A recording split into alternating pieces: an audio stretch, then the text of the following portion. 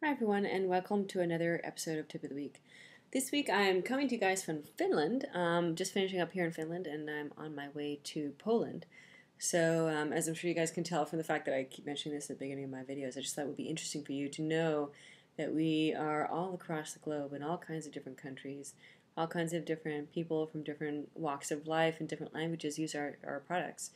So I think it's kind of interesting for you to be aware of that. So this week I thought I would do a quick tip, not an involved tip, but a quick tip, and I'm going to call this one XSheet Basics. So I'm going to do this tip today in Animate Pro, and I just decided to do this because then you can see how it works in Animate Pro, and Harmony all in one go. It pretty much works the same on all three platforms. And if you think about it, the timeline is a horizontal representation of what's happening in your scene over the course of time. In other words, you've got your layer here, and then you've got your marker on the top of your timeline here that indicates the frame number, and you have this playhead that you can drag to adjust the current frame.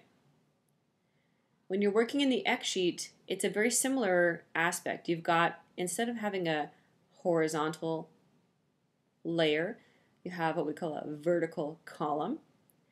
And the vertical column has a name just like the layer has a name, and in fact they will be the same. And you also have on the left hand side of everything the frame number indicator. So you can still use your shortcuts to go forward and backward a frame. It's the period to go forward a frame and the comma to go backward a frame.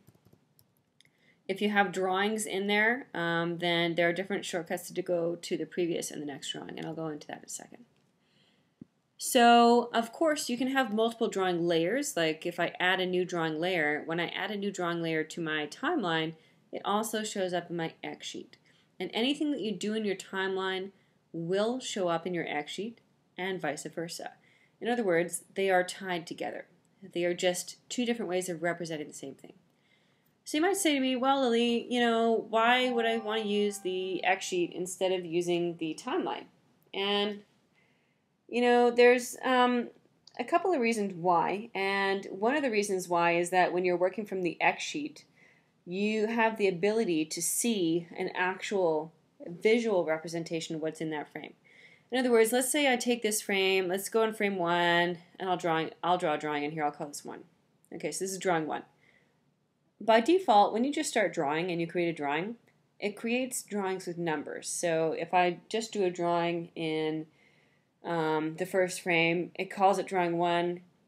If I go to a frame later on and I do another drawing, it's going to call it drawing 2 because it's the second drawing in this drawing layer, and so on and so forth. So maybe I have 3, let's just do a few more, 4, and let's do 5.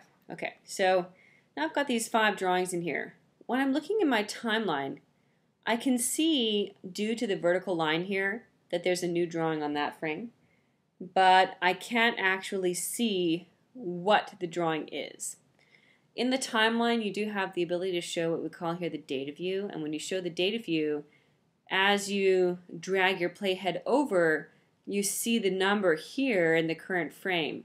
So you have that readout there. Consequently, also, if you have your library window open, the library will show what the current drawing is in the drawing substitution window as well. But that being said, it's really useful in the XSheet view to be able to see what those drawings are. And there's a few different ways that we can work with the XSheet that are kind of different and kind of the same to what we do in the timeline. So one of the things is you can select drawings in here, and when you select a drawing in here, there are 3 different areas that you can adjust in this cell. There's the very left-hand side, and when you mouse over the left-hand side, you get this plus. There's the center of the drawing, and the center of the drawing allows you to select drawings. You can also double-click on a drawing, so I'll talk about what those do in a second.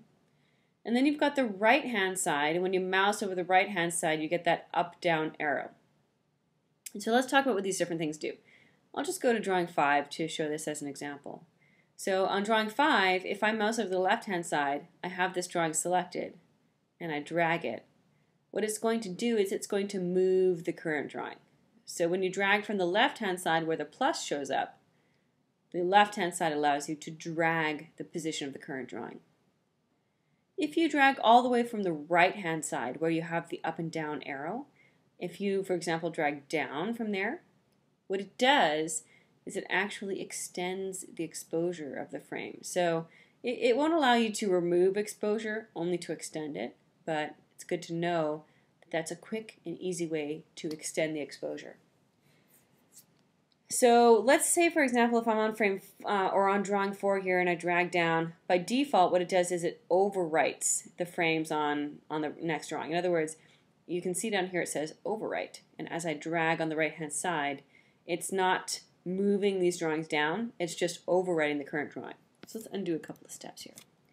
If I double click on this guy, or I click once on it instead, it will turn it to insert. So let's say, for example, if I just drag down when insert mode is on, do you see the difference? Do you see that when insert mode was on, it actually shifted these other frames down? So it's useful to understand what these different options do because depending on what it is that you're trying to do at that particular moment, you might want to choose to do something different. And the other thing that's really interesting about the XSheet view, I mentioned before that you can see the name of the drawing, which is really nice. The other thing that's really nice is being able to quickly swap to a different drawing.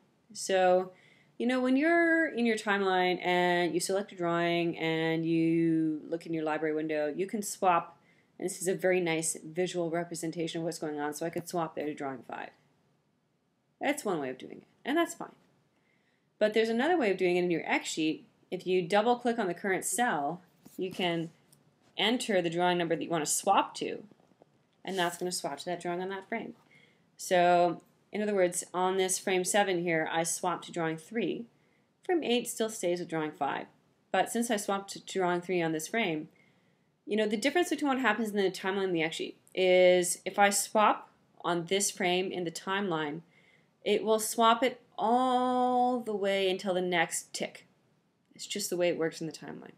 So in other words, if I select this frame here and I swap the drawing here, it's going to swap it all the way to here. In the XSheet, instead, when you swap a frame, it only swaps the current frame. But after that, if you're in overwrite mode, you can always go back and drag that down if you want and overwrite the other drawings. Or you could have it in insert mode and you could drag it down and shift the other drawings down.